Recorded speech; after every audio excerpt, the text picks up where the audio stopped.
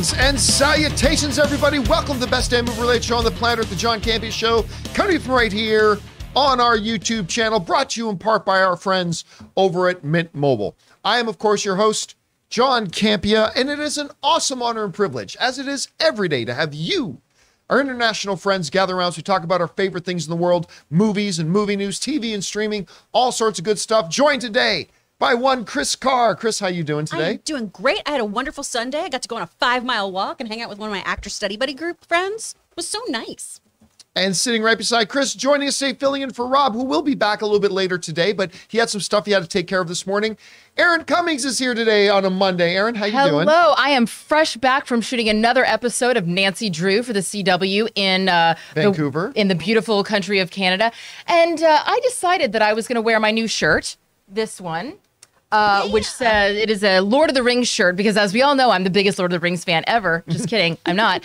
But I like the message of the shirt that says, "We are all welcome here in Tolkien." And I decided to wear it for the very first time on my flight back from Canada. And you can only imagine my horror when the person sitting next to me was Elijah Wood. And I was like, hi. So this is awkward. And because he obviously saw the shirt and was like, I'm terrified of what's about to come out of your mouth right now.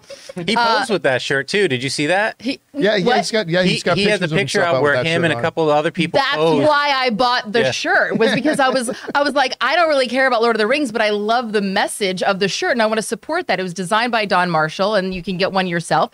And so he has the shirt, and then I'm wearing the shirt, and then he's sitting right there, and I was like, I just got to call the elephant in the room. But ultimately, really nice guy, had a lovely flight-long conversation with him. Aww. Just couldn't have been more wonderful. And so, go check out the inclusion shirt from Don Marshall, and you, me, and Elijah Wood can all be besties. That is actually a pretty cool story. Yeah. And by the way, flying back from Canada, happy Canadian Thanksgiving to everybody, or as it is actually called, Thanksgiving. Happy Thanksgiving, everybody. Joining us also sitting back here, he's joining you guys in the live chat today, and he's going to be a competitor in today's game. Ray Orr is here. Ray, how you doing? That good, huh?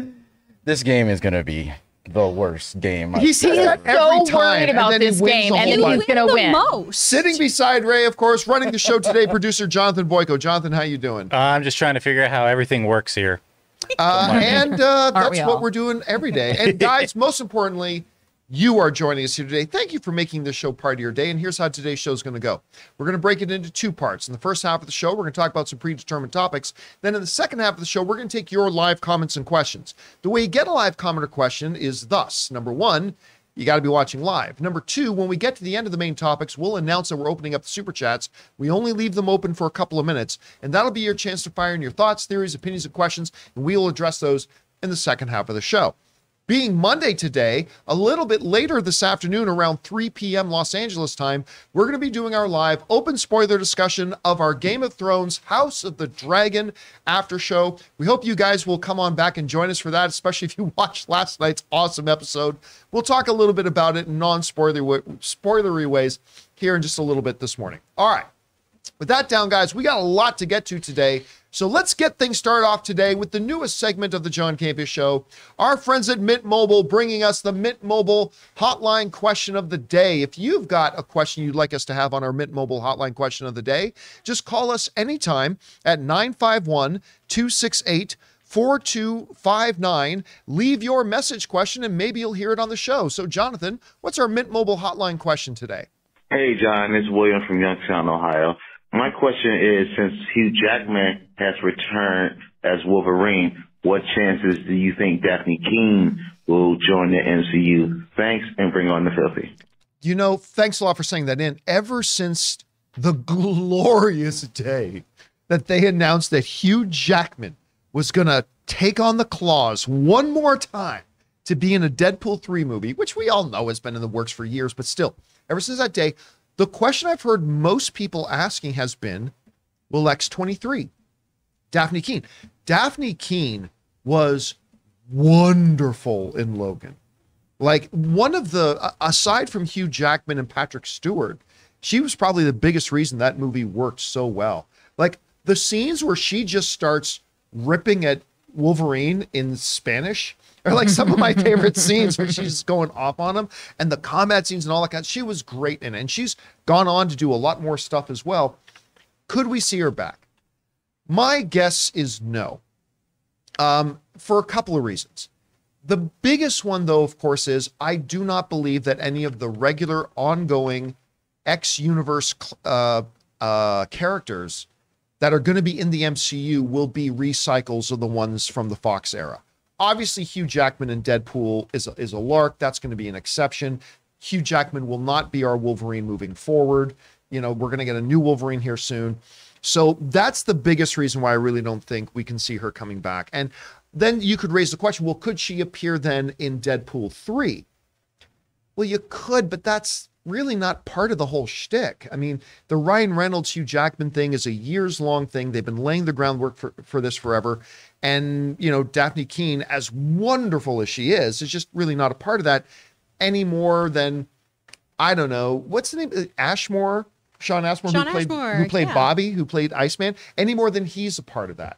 So my guess is, unfortunately, no, I don't think we're going to see her again. What do you think, Chris? Are there chances we can see Dafne Keen in the MCU? I mean, in the MCU at some point, possibly. But if we are working with the Logan timeline, he doesn't meet X-23 until 2029. So that's out. Also, that story doesn't have anything to do with the Deadpool story that we're doing here, right? Especially because so many people are freaking out about the legacy of Logan. I doubt they would bring her in. If they did, it'd be some goofy time portal cameo kind of thing that I don't think fits the vibe that they're going for ultimately. Could she return as X-23 at some point? I would love that. She's busy doing his Dark Materials right now, which apparently is on its third season. Yeah. So she's got other stuff in the works, but I mean, she's such a great actress and she's so killer in that role. If you've never seen her audition tape of that, whoo, she's like climbing on bookshelves and shit. It's amazing. She's killer. So I'd love to see her come back, but definitely I don't think she's going to be in Deadpool 3.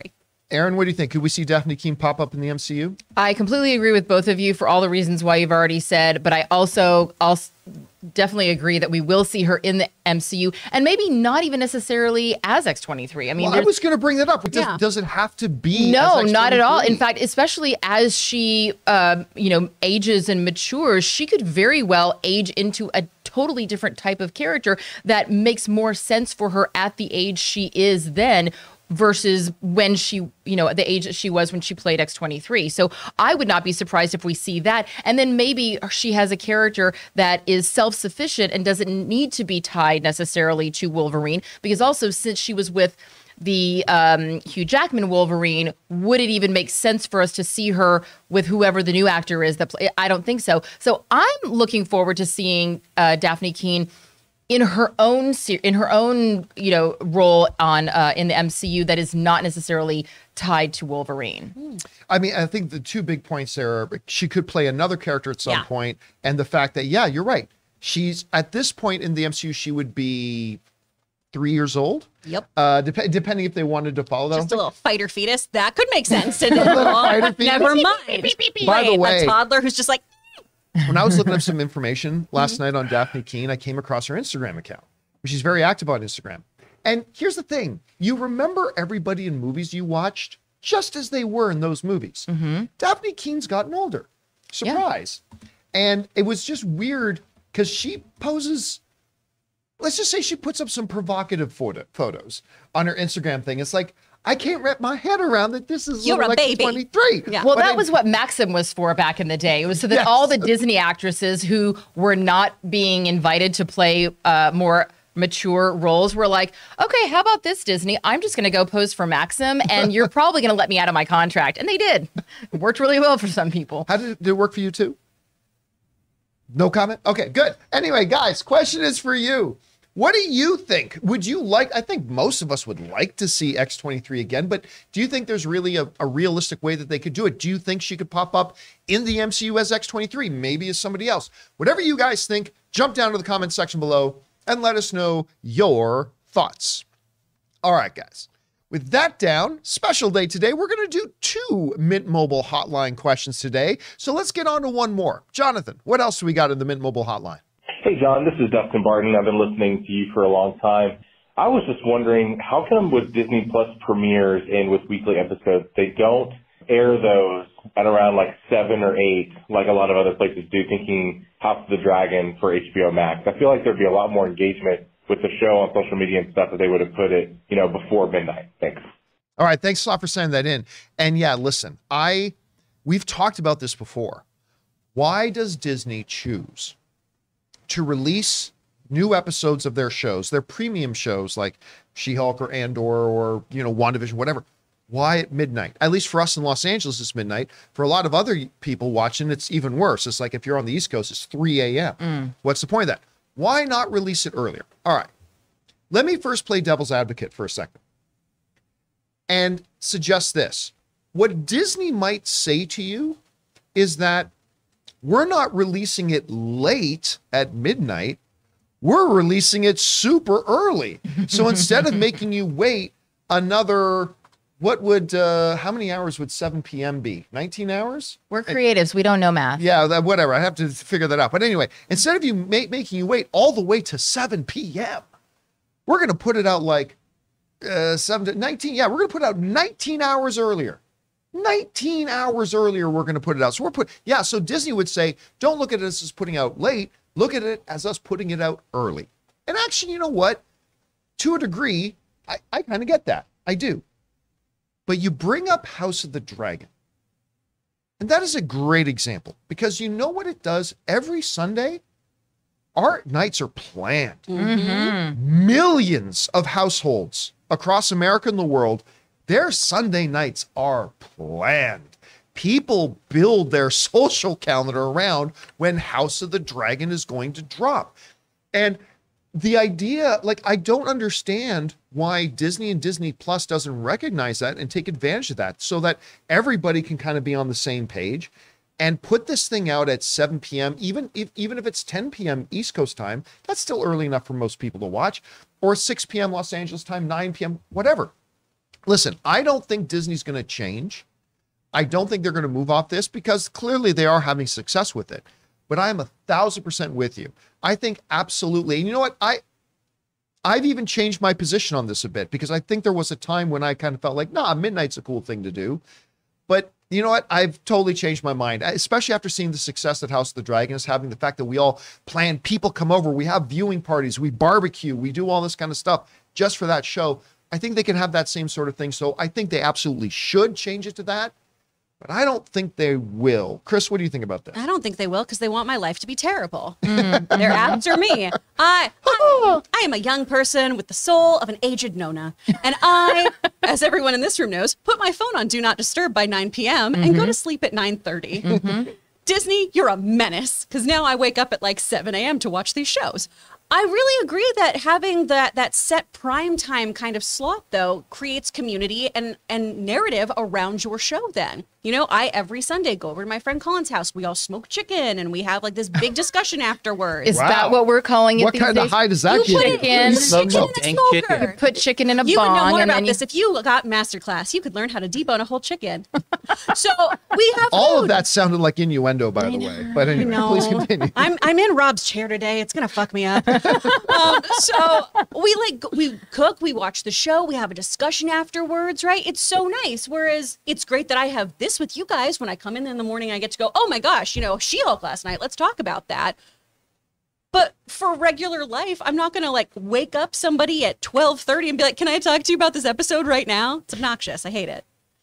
What do you think, Aaron? Do you think they would change it to a more reasonable time? Do you think they should change it to a more reasonable time? I don't think that they will, but I think that they should. I mean, the HBO's really had an understanding of this. I mean, I remember back in the day, we used to have Sex in the City Sundays, and this was way before streaming, and this was the first Sex in the City before any of the movies came out. We would all get together, we would smoke some chicken. Y'all didn't have smokers? And then, and then we would watch the show together, and it was a communal event, and we would talk about it, and then we would discuss it afterwards. And then, if we had social media back in the day, we probably would have been tweeting and live streaming our responses and things like that. And you're absolutely right. HBO has known that the communal aspect of television watching is something that can still exist in the land of streaming. And yes, You can watch it anytime you want, but if you create an environment where people want to gather, that's when you have entire bars packed with people to watch the season finale of a show, like we saw with Game of Thrones. They don't want to end that communal engagement, because there's going to be red wedding reactions to House of the Dragon that they want people to experience with one another, as if people are watching a football game. You know, you want people to have those oh shit moments together where everyone explodes, and it's not just a solitary experience. So I think that, yes, it would be wonderful if they did it also, so that I didn't have to watch the show on my phone while I'm driving to work to be able to talk about it. Yeah, don't drive near me. But I don't know I don't see them doing it, but I would highly appreciate if they did. All right, guys, question is for you. What do you think about that? Do you think it would be better if Disney just put out their shows at a time that people, you know, could actually watch them when they drop? Or do you think like the whole strategy of dropping them at midnight or 3 a.m. is actually something that works well? Whatever you guys think, jump down to the comment section below and let us know your thoughts. Now, you may think that smoking chicken is smooth. You know what's smoother? My balls, thanks to our friends. Jesus and sponsor of today's episode, our friends at MANSCAPED. Oh, God, you didn't say Mint Mobile. We want to take a second to thank the sponsor of today's video, MANSCAPED. Now, guys, you know I love Manscaped. You've heard me go on and on about the Lawnmower 4.0 and that body wash. I love it so much. And so we got to ask, guys, have you started your spring cleaning yet? The carpets need cleaning, the drapes need dusting, and your lawn needs mowing, gentlemen. And you guys know Manscaped is more than just one product. They have a whole lineup of products to help you guys feeling, smelling, and looking your best. And so Manscaped is proud to present to you the Performance Package 4.0, which is the only tool that you need to keep your boys looking, smelling, and feeling good this spring. Now, to start off with, you get the Lawnmower 4.0. Guys, we have talked about this. What is wrong with us? Why have we for so long been using these terrible tools that were never meant for cutting our hair down there? The razor clipper things on our electric razors. That's barbaric, guys. You need the Lawnmower 4.0. And then there's the Weed Whacker. You guys have heard our own Ray Ora talk about this thing. He loves using it to get that hair in your nose and the ear hair. And then they offer lots of other stuff like the Crop Preserver. It's an anti-chafing ball deodorant and moisturizer. The Crop Reviver. It's a spray-on toner for your balls. And of course, they've got the perfect grooming tool for your face with the Plow 2.0, the perfect razor for the finest shave on that face. So guys, get 20% off plus free shipping with the code Campea. That's C-A-M-P-E-A at manscaped.com. That's 20% off and free shipping with the promo code Campea at manscaped.com. It's time to throw out your old hygiene habits and upgrade your life. And thank you to our friends at Manscaped for giving us that delightful vision and, of course, being sponsors, longtime sponsors of the John Campea Show. Okay, guys. Down you lucky. Just Tom, be happy I didn't throw it over to Erin for that because she had some stuff lined up. Oh, yeah. I definitely enjoy my husband's man package now that it's been manscaped. Now, see, guys, look what Manscaped can do for you. Anyway, with that all down, let's get into our main topics here today, shall we? And how do we select our main topics? Well, that's easy. You guys come up with our main topics. This is where we need you, because when you guys come across a big topic, issue, or story that you guys feel we absolutely must cover as a main topic on the show, just go anytime 24/7 over to www.thejohncampeashow.com/contact. Once you guys get there, you're going to see a form. Fill it out with your topic or question. If you could see it there. Hold on a second. Sorry, my name tag is overlapping the screen. There we go. There it is right there. Fill out the form. It's absolutely free. Hit submit, and then maybe, just maybe, you might see your submission featured as a main topic here on the John Campea Show. With that down, Erin, what is our first main topic today? This comes to us from Eddie. Just finished watching House of the Dragon, Episode 8. How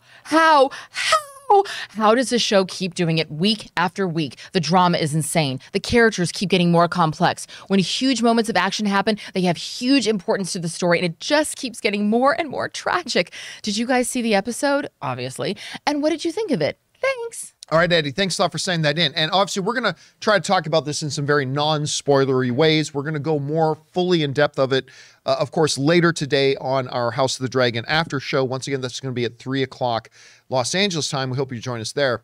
But all I could think of, without giving any details, I really wish Ray was over last night because Damon maybe had his finest moment of the series, which was so incredibly badass.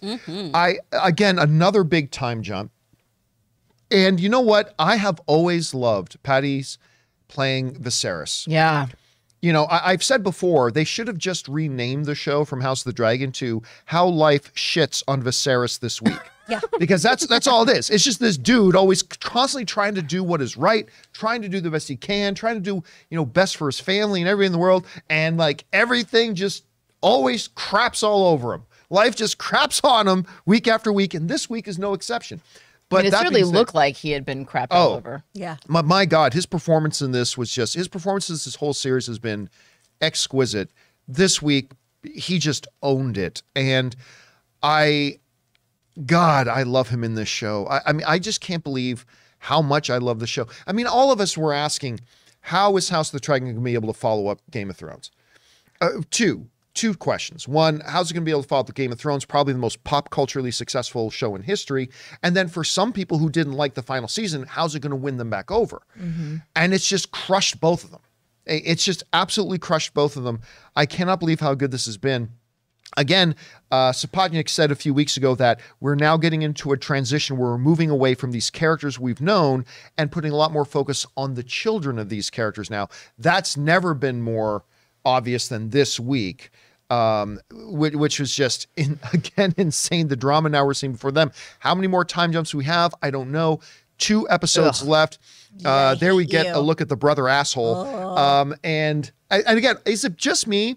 Or is Aemond, the brother in the background, isn't he just Count Roshu from the Charlie Sheen Three Musketeers? He was also the sheriff's cousin. And talking about, you make that blonde hair dark, he looks just like the bad guy from Three Musketeers. He's Crispin Glover with an eye patch. And he looks 15 years older than his older brother. Than his older brother is. Yeah, there was a little bit of that too. But I'll tell you what, you're right. There does not need to be action in this show for every scene to be thrilling and heart-pounding. The way they build the drama, the way they build the characters, the way they build the narrative. It's just, and you find yourself emotionally rooting for certain characters and for things to happen. And there's a moment between, you know, again, I won't say what it was, but there's a moment between Rhaenyra and Alicent in this that you just felt like, yes, the world is good. And then life is going to shit on Viserys again one more time. The episode again, this episode was fantastic. I cannot believe how good the show is. Anyway, Chris, you had a chance to watch the new episode. What was your take on it? Oh, the theme of House of the Dragon is we can't have nice things. We can't. I just felt like full Jim Carrey's Grinch at one point where I was just like, you're still living? What? How? This is a great episode, though. There's so much fun stuff happening. And a big thing that this does that Game of Thrones didn't is certain atrocities were front and center in Game of Thrones. And in this, we have taken a different lens. And I found that very, very interesting here. One of the very opening scenes of this episode that we'll get into later on today when we do our open spoiler discussion. The child actors, you know, our grown-up set of actors are wonderful in this. They're really, really great. I can see how the story transitioning to them is going to work. I was very concerned about that moving forward but I'm so invested in like Rhaenyra. That's who I'm invested in. I don't give a shit about these kids, but now I do. And they did some really, really great stuff here. I'm interested to see how this all moves forward. Such a compelling thing. Once again, stairs are the enemy of everyone. I mean, great episode. By the way, you know who is slowly turning into one of the most, I mean, when you look back at the very beginning of the show, we should have seen it coming, but somebody who's becoming one of the most important characters in the show, and I never know how to pronounce her name. It's not Rhaenyra, it's Rhaena, the queen that wasn't, that queen that never was.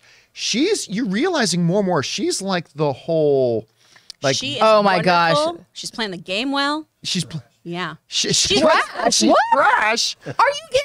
I stood up and cheered at a certain moment. Like Damon that much. There's two people that make me feel uneasy. It's her and the brother with the patch on his Well, he eye. doesn't just make you feel Amon, uneasy. yeah. I feel those two make me very uncomfortable. They stress me out whenever they're on screen because They stress me because they are the big. I think they are the biggest threats to my two favorite characters so far, and I feel as if it's not just a threat to the throne, but like lives. Like I mean lives. Like I think they're.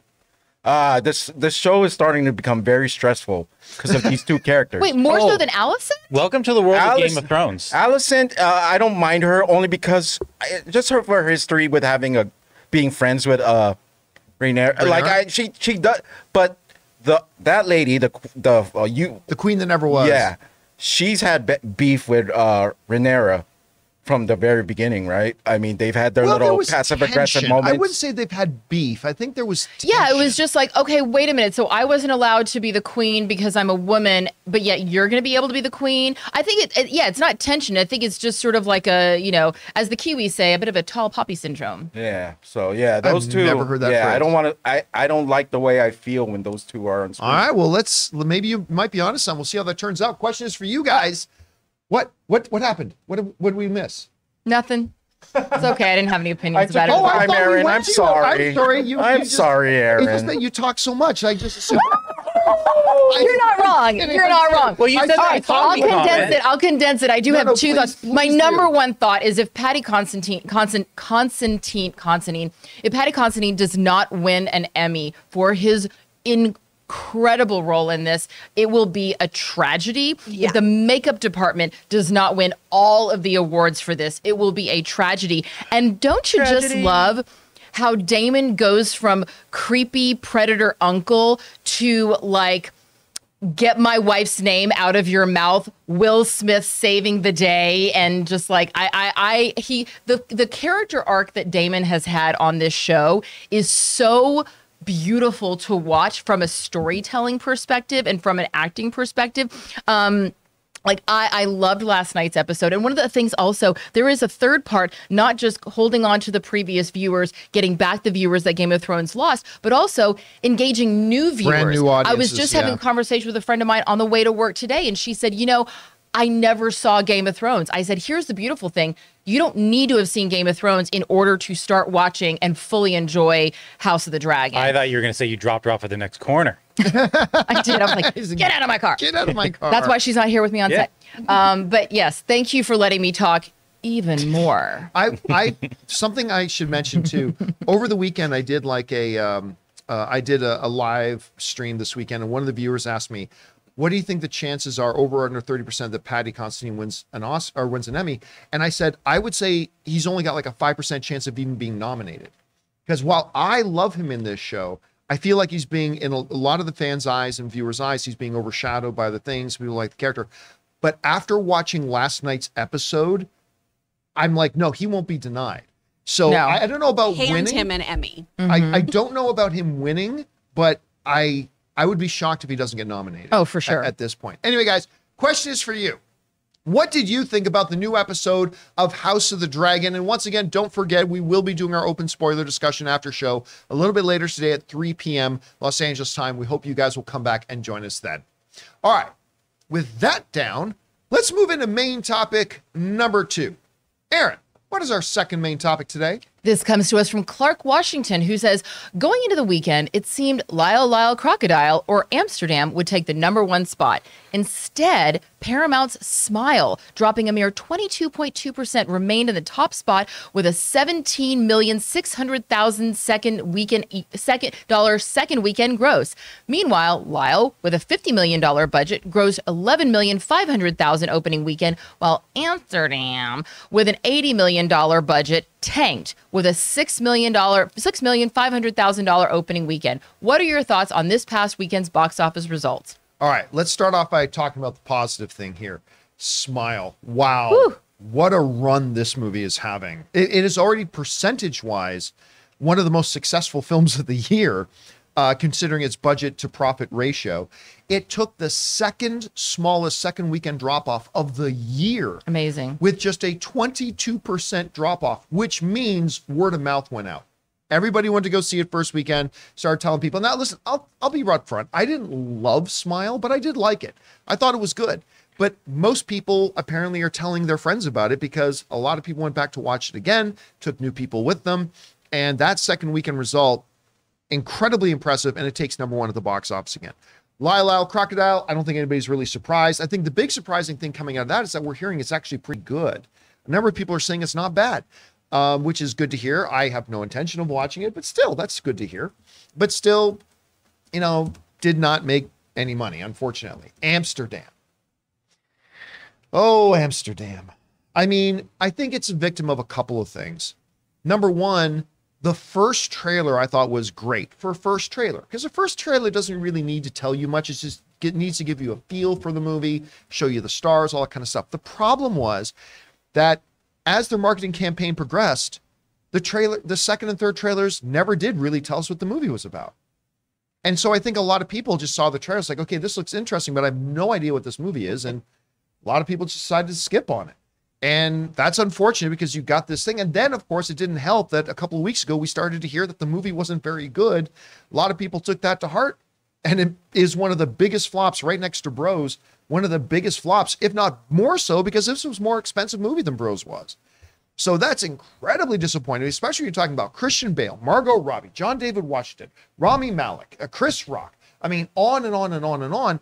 So it is unfortunate, but I think this is another case where you chalk it up to a really bad marketing campaign with bad reviews coming out.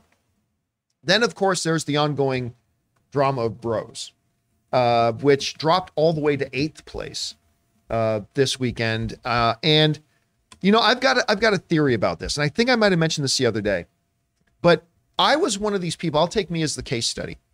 I was one of these people that I was not interested in Bros just because I didn't think the trailers looked funny at all. We saw the previews for it at CinemaCon. I'm just like, it just didn't make me laugh. Nothing about it looked funny. But then we started hearing from a lot of people that it is great. I mean, you're talking about an audience rating and a critic rating that are both in the 90% range, which is incredible for a movie to get both audience and critic scores that high. Sounds fantastic. So then I start to plan and go to see it. Here's the problem. In the time since the first weekend came out, Billy Eichner, who I am a big fan of, decided to start blasting on social media that he started out throwing out blame about why the movie didn't do well. And none of the blame was pointed at himself or the studio or the distributor. No blame about, hey, we just put out really terrible trailers that nobody thought made this movie look funny. Didn't blame it on, hey, we had nobody in this movie that the general movie-going audience would recognize. Not blaming that. He decided to blame straight America for not coming out to support it. To which my favorite line I've heard in response to that was Taylor saying, dude, gay America didn't turn out to support this movie. And that, for me as a viewer who wasn't interested in the movie, then became interested in the movie, suddenly that turned me off. And then another star from the movie came out and decided to go double barrel blast on Brendan Fraser for being in The Whale. What? Oh yeah, you didn't read about that? Yeah, well, like one of the actors in that decided to come out and go whole hog and start attacking Brendan Fraser for getting the role in the Whale because he's not that fat and he's not gay. Because Brendan Fraser is gay. And I'm just hearing about this and I'm just like, I wonder. Allegedly not gay. Allegedly. Yeah, Madonna just came out yesterday, and so allegedly. So you never know. You never know. But there's still time. A lot of people, I'm just wondering if a lot of people might have been like me, where it's like, okay, the movie didn't look like it was going to be all that interesting to me, but then we heard great things. Look at what happened to Smile. Right? Great word got out about it, had a really good second weekend. And I can't help but wonder if maybe a lot of people were like me, where it's like, we heard amazing things. Like, Taylor, you saw it. Chris, you went to go see it. Mm-hmm. You guys loved it. Bros was amazing. Yeah, right? Everybody's saying it's great. We cried. But it's really weird to me that they're pulling out all the stops. They even dusted off Madonna and made her come out of the closet to promote this movie. That's crazy. Like the lengths they went to this, right? So like everybody was saying it's amazing. So I wonder if there'd be a lot of people like me who were not initially interested in seeing it and then hearing all these amazing things about it, because apparently they made a great movie that might have then got turned off by all this, the public talkie that people are doing. Because now, listen, I didn't make a conscious choice to then say, well, I'm not going to go see Bros. I just realized that all the interest that built up in me suddenly all drained out. And that's a shame. And it's unfortunate that this might be a situation where people involved in a movie are sabotaging their own movie. And it's unfortunate, especially since we're hearing the movie is so good. But again, let's focus on the positive here. Smile, this again, Blumhouse does it again.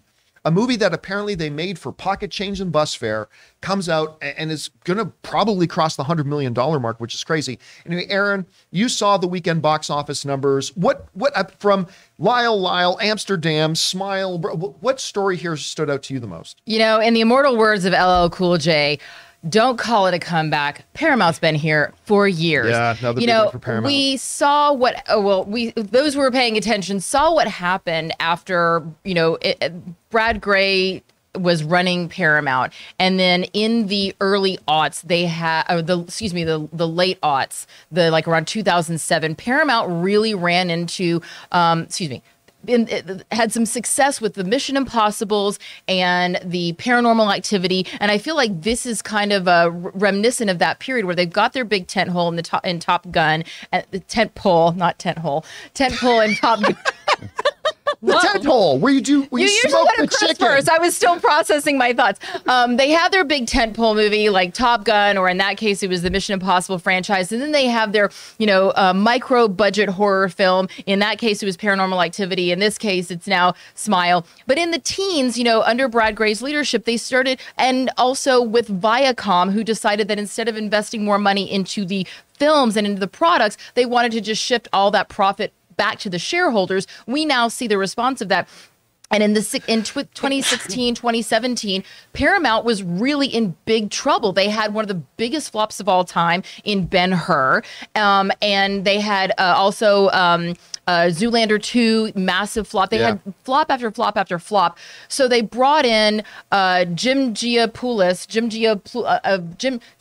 he was lovingly called. And the guy really turned it around by looking at the Disney model and going, okay, what are you guys doing? And let's try to figure out how to do something similar to that.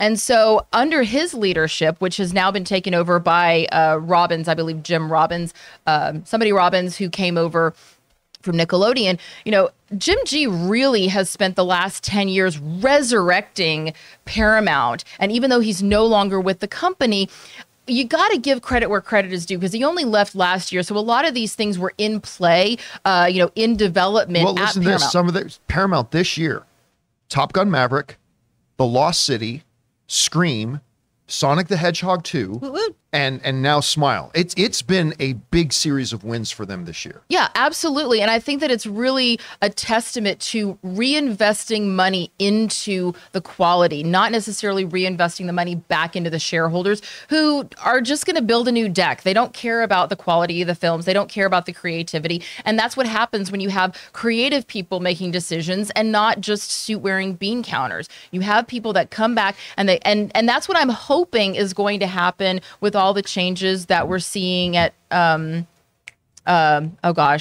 Brothers. I'm hoping that we're going to see a lot more of that money funneled back into creative. I don't know if that's going to happen. Only time will tell, but I'm thrilled for what's happening at Paramount. If you've ever had a chance to go to the Paramount lot and take a studio tour, it's one of the best. It really is a magical place. And there's a reason that studio has been, in existence for now more than 100 years. Chris, we see again, Lyle, Amsterdam, Smile, a whole bunch of stories here. Which story stands out to you the most here? I mean, Amsterdam tanking is very interesting to me. It's really unfortunate. It's very unfortunate. But also, I mean, David O. Russell has not had a great track record with the public eye and his treatment of performers. And this was supposed to be this kind of comeback, revitalizing his career, putting some of those rumors and some of that nastiness to bay. And people aren't coming in theaters to see this. The trailers make this the narrative of this film very muddled. I have no idea what this is supposed to be about based on the trailers. Yeah. Right? Of just, it's three friends and there's a mystery and Taylor Swift's neat. Okay. So that's a whole issue. And I do think it's very, very interesting because I know a lot of your average moviegoer probably doesn't know about a lot of the David O. Russell drama, but all of my industry friends have been like, I don't want to go see his new movie. No, screw that guy, which I think has been very, very interesting. And when you have a budget like that, probably overinflated because of the number of stars, it really reminds us that it doesn't take star power to make a great film. It's storytelling, right? It's good storytelling. I also, just to piggyback off of what Aaron was saying, this is such a tremendous year for Paramount, and I really feel like, yay smile. I'm not a horror movie person, but it's spooky season, so of course these movies are going to do well, and it's great that it's got legs. I'm wondering if this is going to change the trajectory of their other releases, though, because Pet Sematary, wasn't that supposed to be straight to streaming? I think Pet Sematary was supposed to be good. I think that was the main mistake. But I mean, I terrible. think that a couple different things, though, I think some of the things that they set to do online are going to change up now, because they can take some risks, I think. And I think a lot of their let's go straight to Paramount Plus model things, I think now they'll have a little wiggle room to go, you know what, why don't we try doing a theatrical release? Why don't we see how that goes? Because like you were saying, a lot of these films were made for basically pennies on the dollar. Might as well put it in a theater and see how it goes, since they're having a banger year.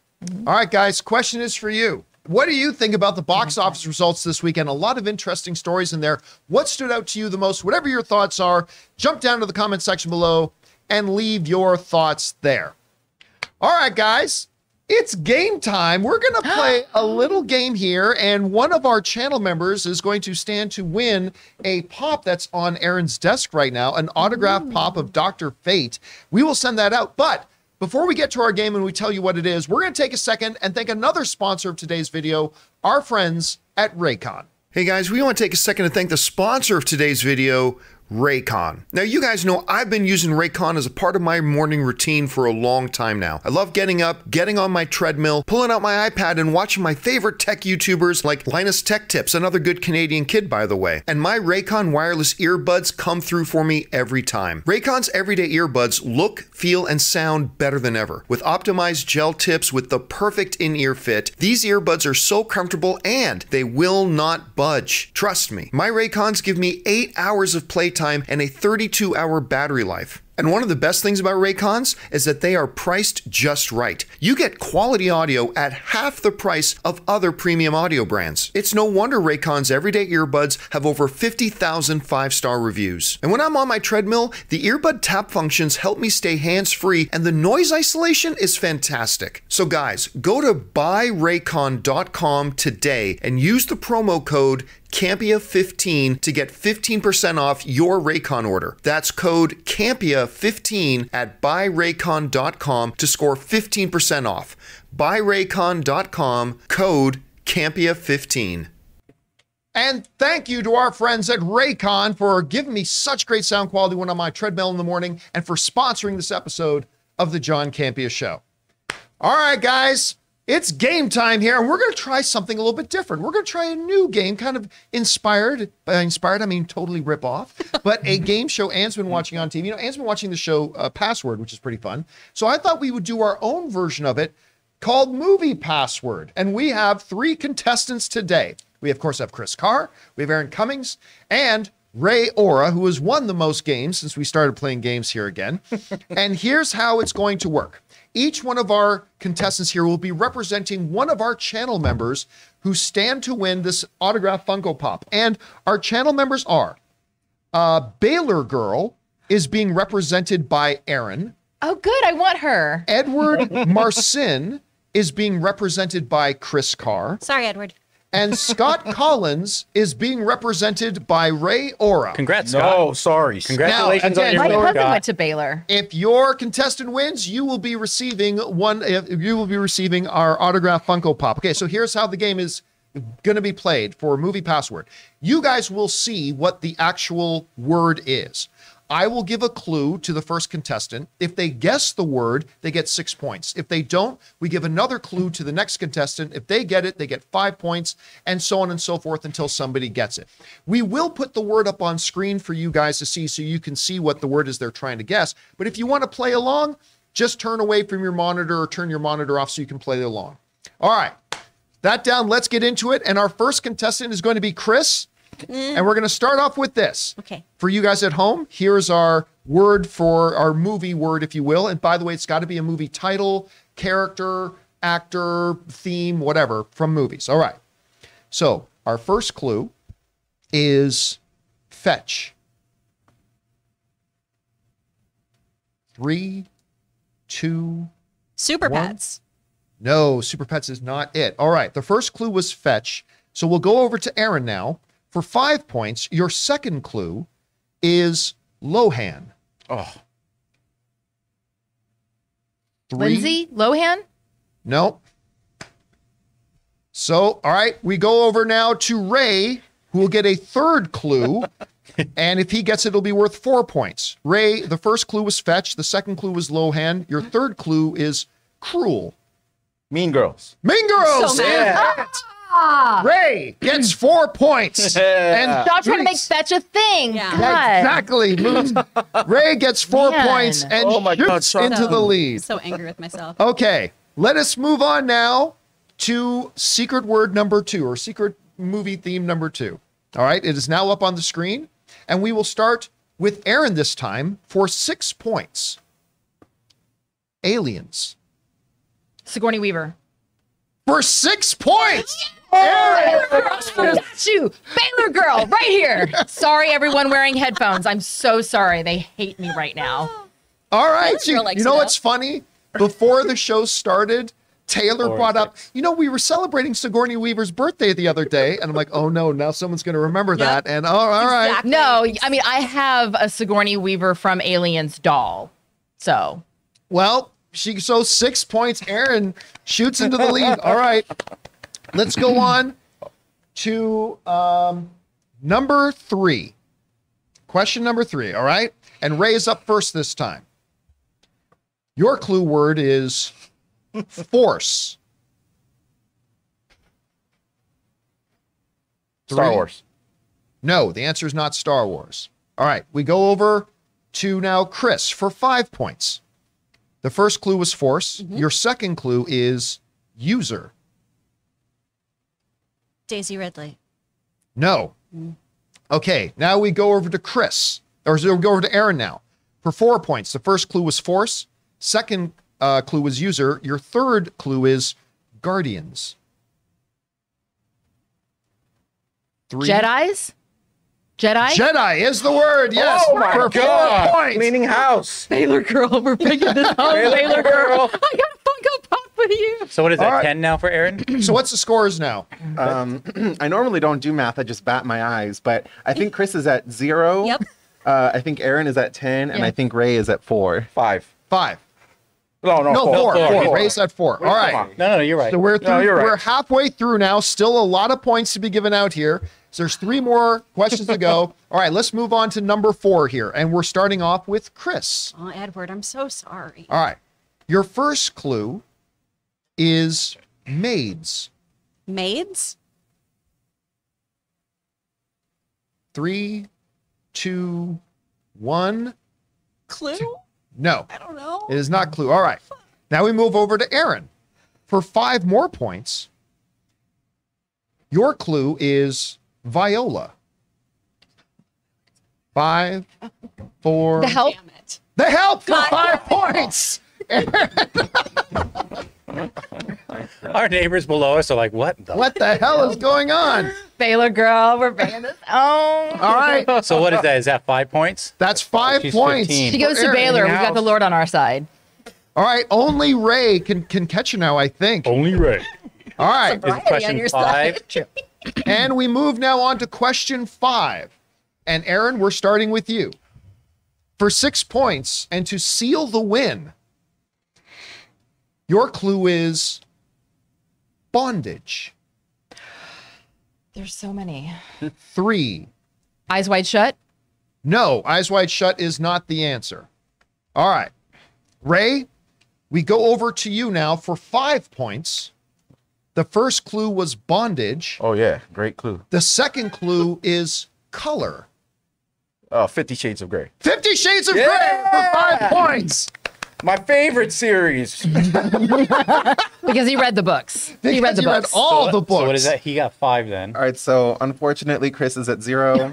Aaron math. is at 15, and Ray is in second place with 9 points. All right. So here we go. Ray can still tie this thing up.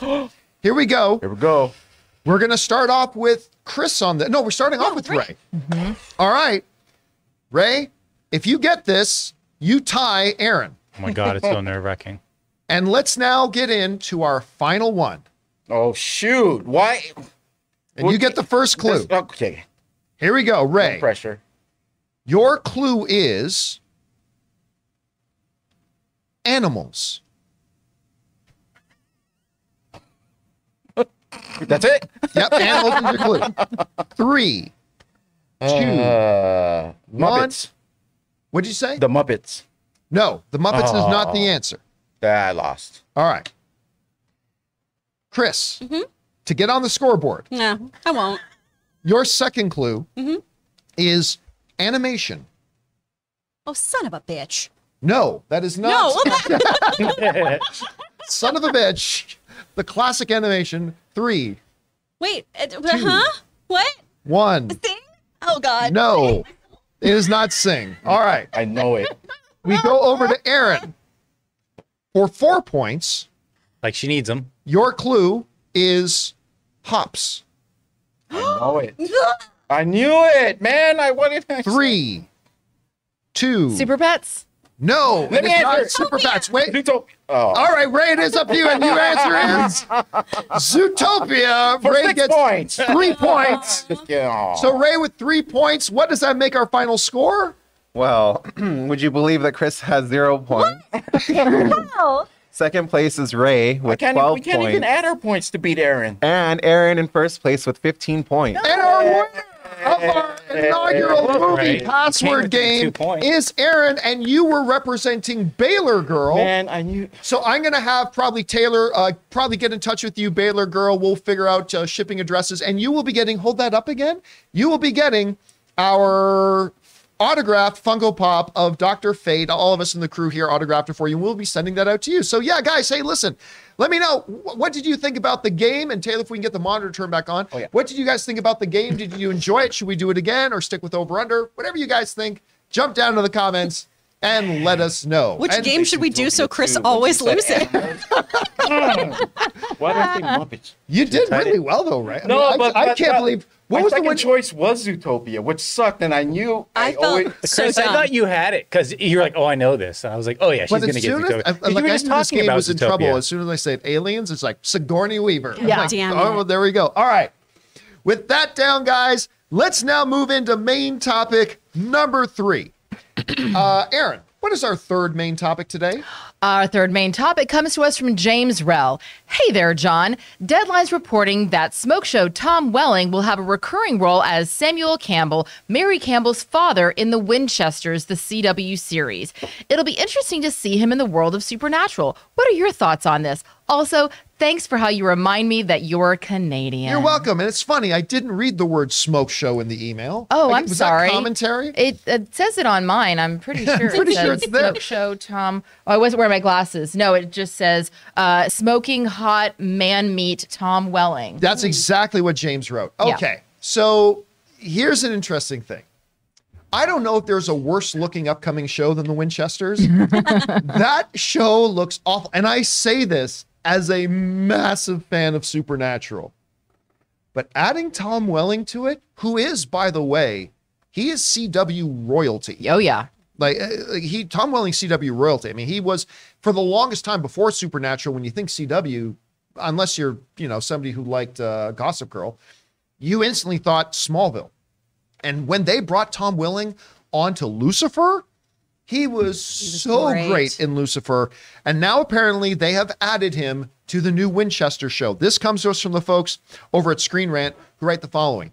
The Winchesters has added Tom Welling to the cast as Sam and Dean's grandfather, Samuel Campbell. Taking place in the 1970s, the Winchesters will follow supernatural protagonists Sam and Dean's parents, John Winchester and Mary Campbell, as they embark on their fateful relationship and hunt monsters. Mitch Pileggi, I hope I'm saying his name right, previously played the role of Mary's father in Supernatural seasons 4 and 6. Though Samuel was originally killed by the yellow-eyed demon Azazel, played by Frederick Lenny, in 1973 he was resurrected to the 21st century by the demon Crowley, who was, by the way, one of my favorite characters So on TV, good. played by Mark Shepard, King. and spent some time hunting with Sam Jared Pileggi. That comes to us from Screen Rant. All right, listen. Tell you what, again, I think this is my least anticipated upcoming TV show. The trailers look like absolute trash.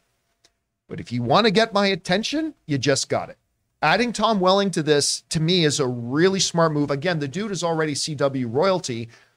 I went from zero interest in this show to at least a little bit of interest now. I'm going to want to check this out and see what kind of role he plays in this. So mark me down as thinking this is a pretty good move on their part. Anyway, Chris, you saw the story. What do you think of Tom Welling joining Supernatural's spinoff, The Winchesters? Oh, I love this. I think one of the highlights of the DC crossover events was having Tom Welling come back and be Superman again. You know, I love him in everything. He was great on Lucifer. Yeah. It's wild to me that he has only got 16 acting credits on IMDb. Like, that's bananas. He's still connecting royalty checks. When you're starring on a show for 20 years. Yeah, it's because, you know, he's on there from, I think, 2001 to 2017 or something like that is the runtime for Smallville. It was something incredibly long. But it's just so interesting to think of somebody who's part of, like, my childhood and part of, like, my pop culture zeitgeist hasn't been in that many different properties. Yeah. It's really, really interesting. I would love to see him in this. And it does make me more interested because those trailers we initially saw for Winchesters does not look promising. Not and as good. of right now, it was like, I'll watch it for the 5 seconds I get to see Jensen Ackles read from a book. Yeah. Yeah. Anyway, Aaron, you see this news. What do you think of Man Meat joining the Winchesters? Well, first of all, in the chat, Bird Hop thinks that Tom Welling is my Tom husband. Oh, no, and I'm just going to go ahead and no, we're going to go with that. So my Tom husband will totally understand if I am just letting everyone believe that I'm married to Tom Welling, who I actually saw. I was out for a walk one time, and he was in his garage. And let me tell you, I don't say smoke show for nothing. The man is very attractive. Was he also wearing a Lord of the Rings shirt? It was so embarrassing because I was actually wearing a Smallville shirt, and I was like, I promise I'm not a fan. Can I come in your garage and play with you? No, sir. No, just continue. Absolutely. There is nothing wrong, as you say, with adding talent, and specifically adding talent and a recognizable name who has been a fixture in a network who really helped, put a network on the map like CW. Because remember, this was not long after, and this may have been mid-transition from those old timers like me will remember when the CW was actually a little network called the WB. Hell yeah. And it made its transition over to being called the CW. A lot of shows didn't make it. Smallville was one of the shows that, really was your.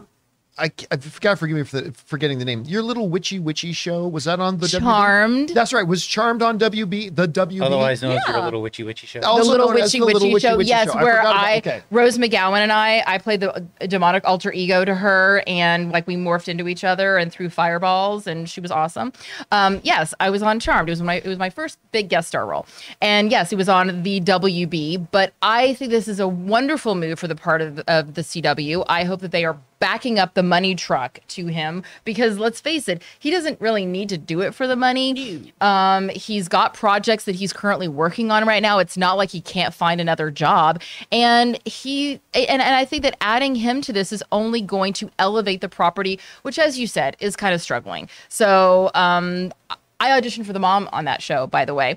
Didn't get the part, but that's okay. Clearly, they cast someone who was much more appropriate, and they now are moving into casting someone who's not only appropriate for the show because it's on the right network and it's in the right genre, but is also going to hopefully elevate the show and get them the eyeballs that they're needing. And I just hope that they give him the material that he can really have fun with and sink his teeth into. And yeah, I'm now intrigued about this show. All right, guys, question is for you. What do you think about this? CW royalty Tom Welling has joined the new CW show, The Winchesters, a spinoff from Supernatural. I'm not going to pretend I'm excited about the show. I'm still not, but at least having him on there makes me at least a little bit interested. How do you guys feel about that? Whatever your thoughts are, jump down to the comment section below and leave your thoughts there. All right, guys, with that down, let's get into main topic number 4. Aaron, what is our fourth main topic today? Our fourth main topic comes to us from Morris Haddock. Good greetings, everyone. Oh my God. Did you guys have a chance to see Werewolf by Night? I'm honestly blown away. That is not the question. But also, unfortunately, yeah. Yes, that is the wrong one. So let me read the right one. Is it from Aiden T? That's the topic. I'm not sure. Hold on a second. It is from. I have it here on my computer. Don't want to bring it to you. I don't think you have it there on your computer. I got Greg From Greg Morris writes. Did I not? I think I emailed it to you, Ray. Did I not? Yeah, but I think you only emailed it to me. So I'll read it. Okay, go ahead, Ray. Okay, You read so it. Greg writes, "Hey guys, other than Picard season 1 and Strange New Worlds, I haven't been a huge fan of the Star Trek stuff we've gotten on Paramount Plus. But then I saw the Picard season 3 trailer that they released out of New York Comic Con, and it got me excited. I watched Next Generation a lot growing up, and seeing all these faces returning gave me all the feels. And how about LOR? I don't know. Lore. What did you guys think of the trailer?" All right, thanks a lot for sending that in. And yes, so Picard season 3 has been coming and everybody's been buzzing about it because it's basically a Star Trek The Next Generation reunion show. Yeah. Gone are most of the other cast that have been a part of the Picard series up until this point, except for the one who plays like his hot-headed Raffi. Raffi, right? She's clearly back, but and Seven of Nine is back as well.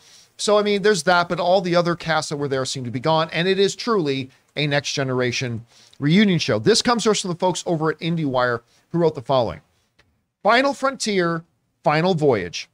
Patrick Stewart's Jean-Luc Picard is flying into the sunset at warp speed with Star Trek Picard Season 3, a last hurrah for him and the Next Generation cast that's intended to bring his story to a close.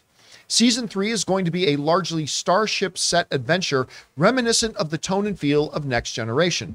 In addition to bringing back cast members LeVar Burton, Michael Dorn, and Gates McFadden, as well as Jonathan Frakes and Marina Sirtis, I hope I'm pronouncing your last name right, who had already appeared in Season 1. So this is a return. They're coming back. Now, Data, they already killed off again in a previous season of Picard, and now they've brought back his twin brother from the original series, Lore. So you see him pop up, and that's interesting. Seeing Michael Dorn Worf with the white beard and hair and goatee, that actually looks pretty cool. And listen, I gotta tell you what, I agree with you. Seeing all of them back on screen together did kind of give me the feels as well, because I remember when I was younger watching The Next Generation, and it was a pivotal show. And here's the thing, I loved Picard Season 1. I thought it was great. I wasn't so big on Picard Season 2, to be honest with you, even though the Q angle was pretty neat. It wasn't great. But I've heard this one is wonderful. Our own Robert Meyer Burnett, who is very skeptical of new Star Trek, has seen Picard Season 3, and he says it's fantastic. John, it's the best modern Star Trek I've seen. Yeah, I believe that was him. Actually, I thought he was in the room for a second. I thought you were possessed by him for a second. I mean... So, I got the creeps just sitting next to you. I'm kidding. I love Rob. I love him. I totally say that in jest. So I'm hearing great things about, again, it's a first trailer. I mean, they gave us a little tease before, but this is the first trailer, so we don't have a lot of information. First trailers aren't necessarily meant to give us a lot of information. The show's not coming out till February. So we'll get more a little bit later. But I got to tell you what, I thought for a first trailer, I thought it was pretty banging. I loved it. Anyway, Chris, you saw the first trailer. What did you think? Oh, I love this. TNG was my gateway drug into Star Trek. My dad's a huge Trekkie, and so this is the show that he would sit me down to watch with him and like give me backstory on all the lore and everything. So I'm really excited about this. As a kid, I thought Gates McFadden was like the most beautiful human being ever and so smart. So to have Dr. Beverly Crusher back, yes! I'm hyped for it. And I'm really interested to see what they're doing with Lore. I think that's going to be fun because his arc in TNG was really interesting of having like the different personality and being a little sneaky, a little evil. So this is going to be fun. I am like you. I didn't really love Season 2. I thought there were a lot of missteps in that one. So I am excited to see this kind of almost fire sale that they did at the very end, right? Of, hey, and this story is done. Now we're going to move over here. I'm excited to see what happens in Season 3.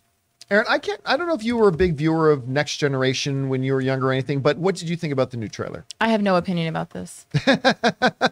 Just that simple. You're not really a big Star Trek person. But you were on Star Trek, weren't you? You were on, that's right. You were on Star Trek Enterprise. I keep forgetting about that. I was prostitute number 1 on the Carpenter Street episode of Star Trek Enterprise. Yes. No, I mean, we're not a Trek house. That's okay. Not everybody has to be.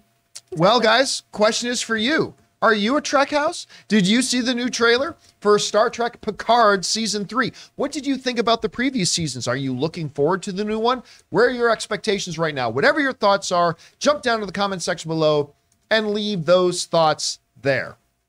Okay, guys. with that down, we're going to take a second here and thank another sponsor of today's show. I love them dearly because they feed me. Our friends at HelloFresh. We want to take a moment and thank a sponsor of today's video, HelloFresh. Guys, my wife Ann and I love using HelloFresh. With HelloFresh, you get farm-fresh, pre-portioned ingredients and seasonal recipes delivered right to your doorstep. Skip trips to the grocery store and count on HelloFresh to make home cooking easy, fun, and affordable. And that's why it's America's #1 meal kit. When you subscribe to HelloFresh, you can check Save Money off of your fall to-do list. HelloFresh is 25% cheaper than takeout and even less expensive than grocery shopping too. And HelloFresh works with your ever-changing schedule. Plans are flexible and you can choose your meals for the week, update your preferences, or change your delivery day all in the HelloFresh app. Now, you know Ann and I are both working professionals, so when it comes to dinner time, it can be a bit of a challenge. We don't really have time to cook and we don't want to eat out all the time. And that's why HelloFresh comes through so clutch for us. Not only do we get to eat delicious, nutritious food, but Ann and I both have a lot of fun getting to cook together, following the easy-to-follow steps in getting the meals made. So go to HelloFresh.com/Campea65 and use the code Campea65 for 65% off plus free shipping. That's HelloFresh.com/Campea65 using the code Campea65 for 65% off plus free shipping. And thank you to our friends at HelloFresh for sponsoring this episode. Guys, remember, when you support our sponsors, you're actually supporting us. So go on down to the description of the video, and right at the top, you'll see links to all of our sponsors and the promo codes. And thank you again to HelloFresh. I do highly recommend you use them, guys. They're a lot of fun, and it makes it a lot really more convenient. All right, with that down, let's move on to main topic number 5. Aaron, what is our 5th main topic today? This question is from Aiden T. Can someone help me understand why, if they knew that they were going to do a season 2 of Rings of Power, no matter what, they didn't start shooting the 2nd season until a week or so ago when they know it's just going to take them years to complete it? I just read on Screen Rant that the showrunners are saying season 2 is still years away. Huh? You can't do a show and expect to keep your audience interested if you're only putting out a season every 2 or 3 years. I know some shows have had long breaks, but they're not doing themselves any favors. What do you guys think of this? All right, Aiden, thanks a lot for saying that in. And yeah, listen, it's funny. Lord of the Rings, Rings of Power has been an interesting journey for me because I almost ditched on the show after the first episode. I mean, quite frankly, this show had a really slow start. And there's a difference between slow burn and slow. This was slow. It wasn't a slow burn. It's gotten better. Like every episode got a little bit better. Episode 4 is the first one I could say I quite enjoyed. Episode 5, I really liked a lot. Episode 6, I loved. The last episode was a little bit of a step backwards. It was still really intriguing, waiting for me to see where things go. But you're right. Word just came out that we knew they were going to do a 2nd season. But I just assumed this 2nd season would come next year. But apparently they're saying this season is actually going to be years away. This comes to us from the folks at Screen Rant who wrote the following. The Lord of the Rings, The Rings of Power Season 2 may still be several years away, even though production on the prequel series should be speeding up. For those already anticipating The Rings of Power's return, showrunner McKay teases when it may happen. McKay shared an estimated timeline for Season 2's debut with The Hollywood Reporter while giving a behind-the-scenes look at the production, revealing that it may take, quote-unquote, another couple of years. Naturally, production speeds for the following seasons of The Rings of Power will be quicker than Season 1's because the crew has a base to work with. But the show's epic scale will still take time to create. The Rings of Power has set a high bar for itself with record-breaking viewership for Season 1, so Season 2 will need to find a way to not only maintain that audience, but also expand it. All right.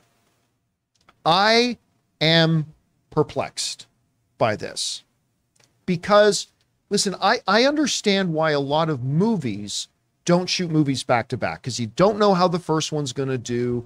You want to kind of hedge your bets a little bit. I get it. And sometimes when you know you have a successful franchise, then you do shoot back to back. And we've seen situations of that. I am perplexed by this for a couple of reasons. Smaller reason is that this show is just starting to find its footing, in my opinion. It took them 5-6 episodes to do it, but it's finally started to find its footing.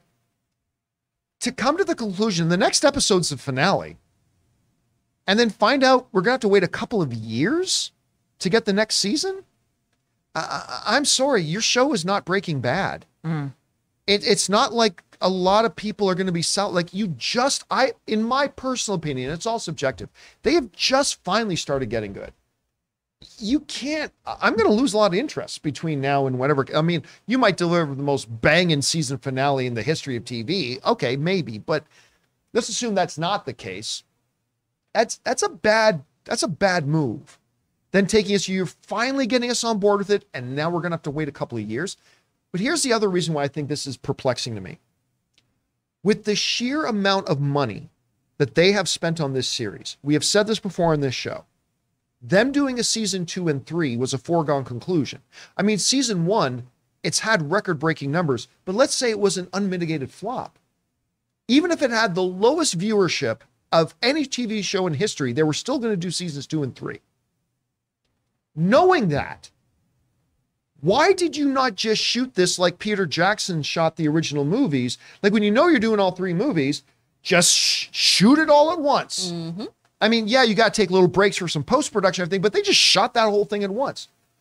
Why did production ever stop? Like if you know you're doing seasons 2 and 3, and you know that's a foregone conclusion, I mean, maybe you don't do all 5 like you're planning if the thing is a flop, but it's been a hit, great. Why did production ever cease? Why did they just start going this? I am completely perplexed by this. From a business point of view, this is asinine. This is seriously, somebody needs to be fired over this.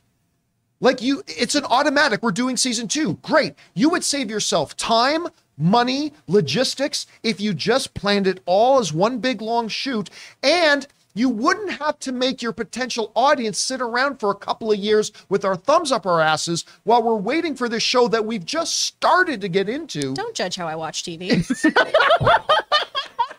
You know what? You do your thing, I have mine. We all got our thing. It's all good. But again, for me, this is, I don't know what to say. Like this seems like such a no-brainer. Again, if it were ever in question about whether or not they were going to do a season 2, I would understand that. But they didn't spend $700 million to not at least follow it up with season 2. Everybody's known that from day one. So I got to say, I'm with them on this, Chris. This I find very confusing. This I find ineptitude. I mean, seriously, I don't know. You hear about the story. What do you think? I mean, do they think we're elves? Do they think we're just going to give it that amount of time? And has it only been 20 years? Oh my gosh, this is fine. I say this too as the biggest Rings of Power apologist probably on this channel. So much so that some of you have accused me of being paid by Amazon. I love you. That's so funny that you think I have money. I say things about thumbs up my ass. They're not poaching me, you guys. I think this is a really big misstep. And maybe there were issues, right? It is difficult to shoot things long term because of COVID and everything. I could give them a little grace on this maybe. We've seen other shows successfully take long breaks. Atlanta, BBC Sherlock. But those shows had astounding critical acclaim behind them. Yeah. People were rabid for more of those things. Whereas, you know, Rings of Power has been pretty middling as far as people's reviews have gone of it. People have either been wildly into it, really hate it, or there's people who are pretty tepid in the middle, right? So I feel like this is a really, really bad choice, especially when we're finally getting some momentum in this show to just pull the e-brake. Seems like a really, really stupid decision. Anyway, Aaron, like as somebody who's been involved with a lot of TV shows and things like that, what do you think about this move on their part? It doesn't make any sense. And just to piggyback off of what my beautiful colleague said, you know, with Atlanta, yeah. Oh, you mean Chris? Sorry. Okay, sorry. Yeah, please continue. Yes, Atlanta did have a hiatus. However, the thing about Atlanta is that is a show that was conceived by and starring Donald Glover. And so in the hiatus, in those long breaks between seasons, you still have Donald Glover starring in movies. And that's the reason why there was a hiatus. Did season 1 even have a big hiatus between season 1 and season 2? 16 months. Between season 1 and season 2. Yes, and then it'll be 32 months, and then it'll be 32 months since season 2 ended. But again, Donald Glover is the driving force behind that. And it's also because of the way that the show is shot and the storyline, you don't necessarily have to follow the entire story. You can jump into season 2 for the first time. You know, and we've seen other shows, Mad Men, Sopranos, I mean, the list goes on and on. Game of Thrones, Stranger Things is the biggest recent culprit of it, that have these long, this long hiatus between between seasons, but a lot of times those are shows that build up their audience over seasons 1, 2, and 3, and then they have their hiatus between maybe seasons 4 and 5, or before their final season, or when they're really wanting to, figure out, okay, how are we going to wrap up all of these storylines into the most epic season finale? And they know that people are going to come back for the season finale. So I don't think that they have, as you said, my other beautiful co-host, Jonathan Boycho. Thank you. Boychuk. Jonathan. It's one of those. One of those.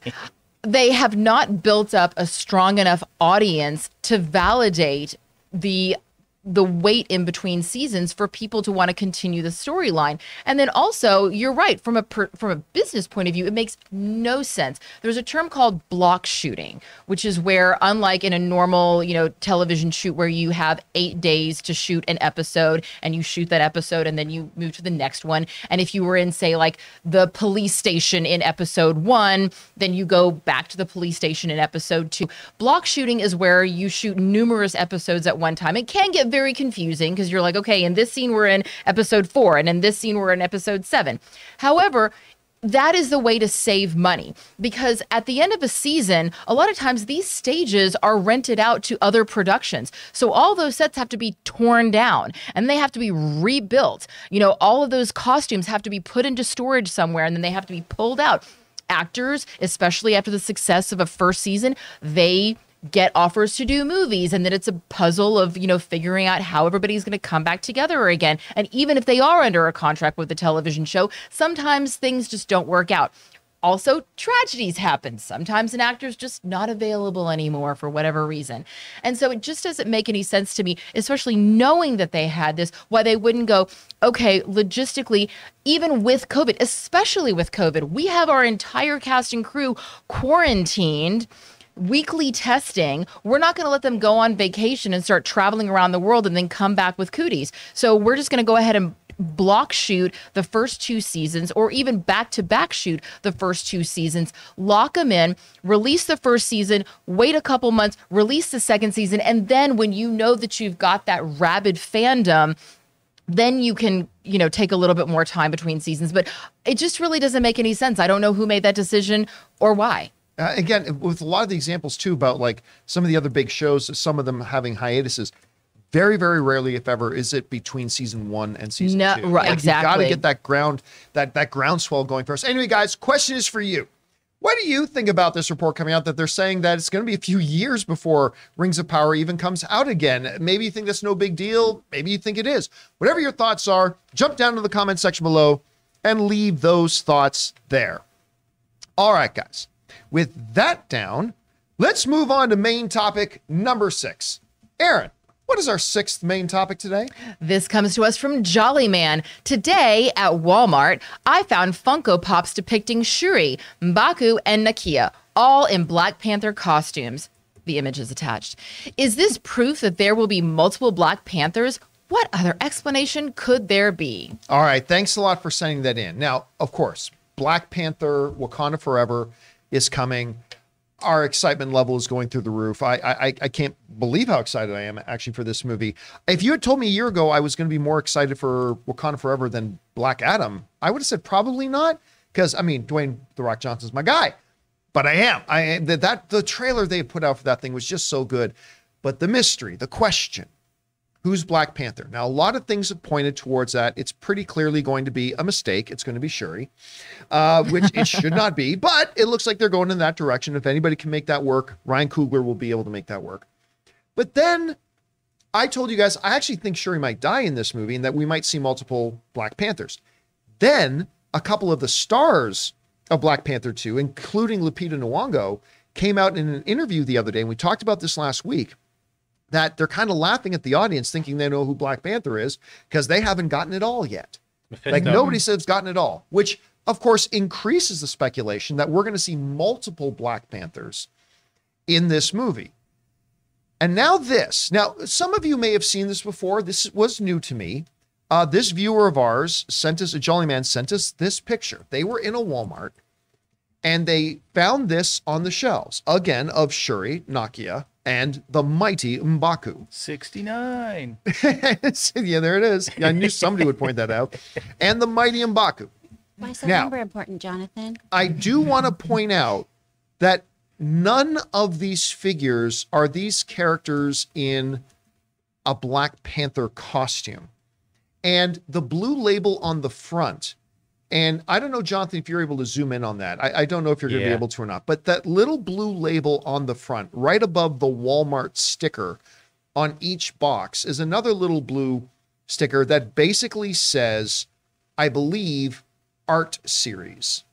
So what I think we're looking at, rather than looking at 3 Black Panther costumes, we're looking at 3 characters in the movie in an artistic style, hence the sticker that says the art series. However, there is something very, very interesting about this. Notice how the only characters they have here are the 3 prime candidates to be the new Black Panther. Like I've always said, I don't think it should be Shuri. It should absolutely be M'Baku, and if not M'Baku, it should absolutely be Nakia. Mm-hmm. I mean, with their background, their experience, their combat, their warriors, like all that kind of stuff. I mean, Nakia was T'Challa's queen, M'Baku his closest ally, like both of which would kick the living snot out of Shuri. But still, our 3 prime candidates for the new Black Panther, these. Notice that we do not have, and I always forget the queen's name, but T'Challa's mother, I think is Renona or something like that. Anyway, so we don't see her. We don't see one of these art figures of, I almost said Nemo. All right, we don't see. We definitely Namor. don't see that. Yeah, where's little Nemo's not in Where's there. Nemo? We don't see one of Namor. We don't see any of the other potential characters in the movie. We only see these 3. Do I believe that these toys on the shelf right now, Ramonda, thank you guys in the live chat. Do I believe that these figures out on Walmart shelves now definitively make it clear that there are 3, there are going to be multiple Black Panthers, probably all 3 of them Black Panther? No, I don't believe that these toys definitively say that, again, because they're more art series. It's not them in Black Panther costumes. However, you look really close at the design. On each one of them, there is a little panther on every single one of them. So there's that. So do I think it definitively says this? No, I do not. Do I believe it gives a little bit more credibility to the idea that there are going to be multiple Black Panthers? Yeah, I do. I think it leans that way. I'm not saying it's definitive, but I do think it's leaning that way. I think this suggests that there are multiple Black Panthers because it's the only 3 that are possible Black Panthers. Anyway, Chris, you saw these toys. Where are your thoughts right now on who Black Panther is going to be? Would there be multiples? And do you think these toys on shelves right now give us any more of an indication one way or the other? I mean, did they definitively do it? No. Do I like where it's going? Yes. You know, we've seen this happen before too with toys being released and they give us a little spoiler here and there too. So I think there's some smoke around this, right? I can believe this. I understand why people think that Shuri is going to be Black Panther. You know, there's the precedent from the comics and everything. She is obviously part of the royal family. That all makes sense. However, Nakia and M'Baku make more sense to me. The person we see in the trailer, I feel like that's Nakia. That's what I thought. And M'Baku makes such sense to me of taking up the mantle and everything. Ultimately, I think this is all kind of moot because we are going to see T'Challa come back into the MCU. I really think we're going to have that character resurrected. I think for this film, we just needed to, you know, pay tribute to Chadwick Boseman. I think that Ryan Coogler did what he thought was best for his cast and for the community moving forward who are so attached to their king. But as far as who's going to be Black Panther in this film, I think we're going to see him revolving. And I think it's going to end up being Nakia, personally. I think at the end of the day, I'm just wild guess speculation. I may change my mind later. I think it's going to be M'Baku. Now, listen, I've seen a lot of people, including right now in the live chat, our good friend and one of our viewers, Hoser Miaz, right? And I've seen a lot of people say this too. M'Baku can't be Black Panther because he worships the ape god. It doesn't matter. You get the powers of the Black Panther by taking the heart-shaped herb, because guess what? Killmonger didn't worship Bast. Right? He didn't worship the ape god, but he didn't worship Bast either. But just because he took the heart-shaped herb, that gave him the power. So it does not matter. He's still Wakandan. He is the leader of the Jambari tribe. Yeah. He can be it. And just because he doesn't worship the same God as just because his tribe of the Wakandans don't worship the same God as the other tribes of the Wakanda does, it makes no difference whatsoever because it's all about the heart-shaped herb. Anyway, Aaron, you see these toys. Do you think we have any indication here about who or how many Black Panthers we're going to have? I find it hard to believe that a secret this big that has been kept so tight under wraps would just be released to every person in development of of what's coming up next on the Walmart shelves. If Walmart is going to be the big whistleblower and leaker of secrets in Hollywood, I don't know. Something's a little weird there. I don't think that this is any indication of anything except for the fact that Hot Toys knows, or sorry, not Hot Toys, Funko. my bad, Funko Pop, thank you. Funko Pop understands that there is an entire line to be made here, and I don't think that these are going to be the last three that we're going to see. I think that we're going to see many more come out. I think these are just the first three that they're releasing because they know that this movie is going to do really well. They know that people are going to be rabid to get, swag from the film, and I think that we're going to see several other figures coming out. I would love to see, Ramona. I think that she would have some really awesome, her Funko Pop would be fantastic. I think that Anika, is going to be a really interesting character that pops up. Michaela Cole playing that character. I mean, I think that there's going to be a lot of new Funko Pops that come up, none of which are necessarily pointing towards who is the Black Panther. And clearly from what the cast says, we don't really know. We're not guessing very well over on this end, so we can keep speculating.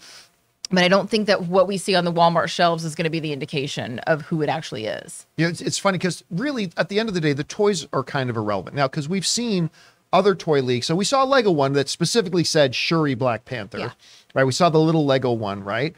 So these ones aren't really important. I don't think it really leans us one way or the other definitively. I think we can almost look right past them. I still think it comes down to the whole idea that I still think, and I have thought for a while, we're going to see multiple Black Panthers. I still think there's a very good chance that Shuri dies in this movie. I still think, again, no insider information. This is just me purely speculating, but we will find out soon enough. Guys, the question is for you.